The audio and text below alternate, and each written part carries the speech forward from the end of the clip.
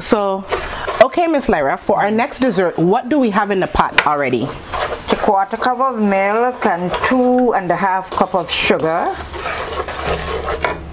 3/4 cups of milk, 2.5 cups of sugar. And so today we're making fudge. And this is a traditional recipe? Yes. I'm making, this is kilo sour, 2 tablespoonful. On average, how long does it take you to make fudge? Well, depends. Maybe 3/4 of an hour. Okay. Oh, can I ask you, how long have you been making fudge? Maybe around 20 years. And where did you learn this recipe from? Self-taught. Okay. So, when you say self-taught, you practice. Yes. Was there a recipe, or did you see somebody and you went home? Somebody gave me a recipe. Okay. And I practiced on my own. And how long did it take before you felt like you mastered fudge making? Maybe a year, maybe a month or so. Okay. And currently you sell fudge? I do my stuff, but yes, at the agriculture fair, at the food fair in St. Thomas. Let me get my spoon out of the way. I'm going to switch hands. So now we're doing a teaspoon of almond essence. Just one? Yeah. Okay. And so this is a basic fudge recipe. How much fudge will we get from this? Depends. I mean, not directly how much. Okay. 1 pan?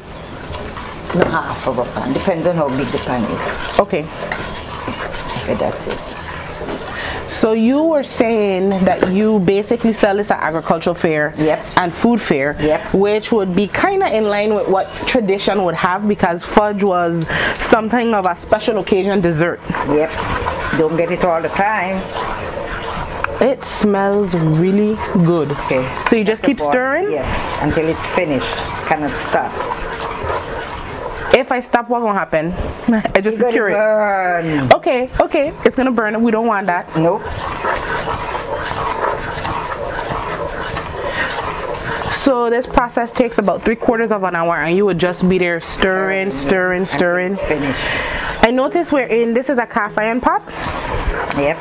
Is a cast iron pot a necessary component, or you think you could make fudge in another pot?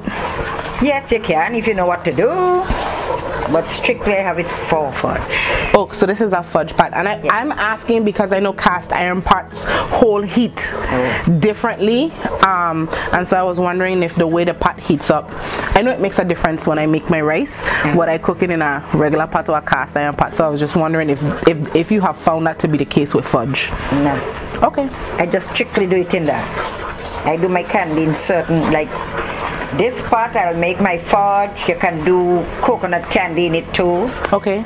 You know, but like these now, I do like the candy cane and the lozenge and the dunderslander. So the one thing I didn't ask is what temperature is this being prepared at? Well, probably 300 or more than that. I don't really know directly so much. About 300 degrees. I feel like it's getting a little thicker. Yep.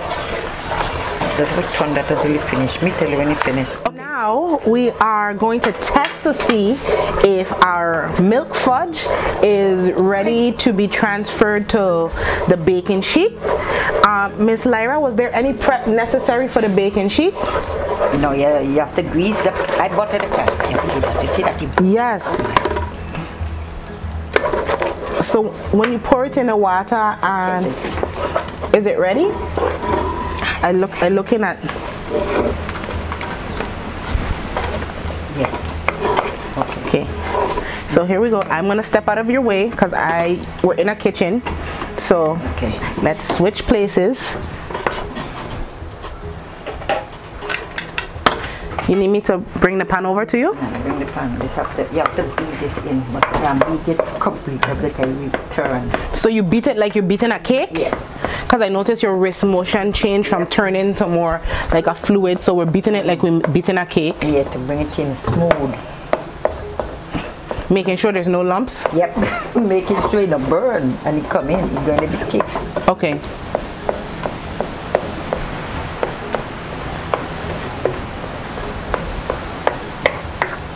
So how do you know when it's ready to be poured onto the pan? Stiff. Okay. It's going to be stiffer. Yep. So you turn off the stove. So in essence, some of the cooling process begins in the pan. Yes. So you want it to get dense. Okay. But not hard. No. This is a good texture for pouring? Yes. Okay. Okay.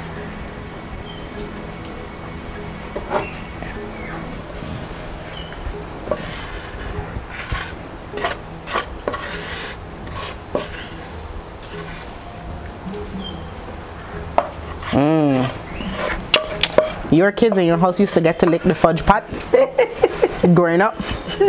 Looking forward to your mommy making fudge for sale because I'm excited.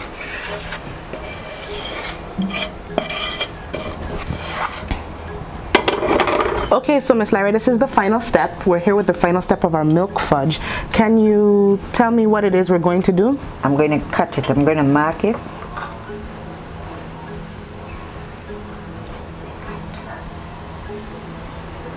So it properly dry. So you just said you're going to mark it before it's properly dried. Yes. So it's important to kind of like make your squares before it's solid? Yes, because it will break in pieces. So about how much? 15 minutes in? 15 minutes into it cooling is when you begin to mark it? Yep. And I noticed you're not going all the way down. Nope, because it can when it's already marked, it moves away from each other very quickly. Okay.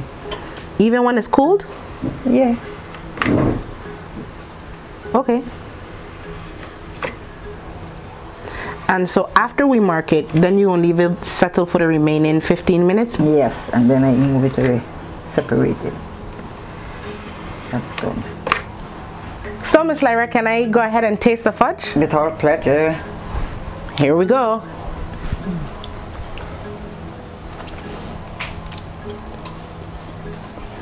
Okay, so my first taste of fudge, local traditional fudge, and it surprised me because it's really powdery, but at the same time it like disappears and melts.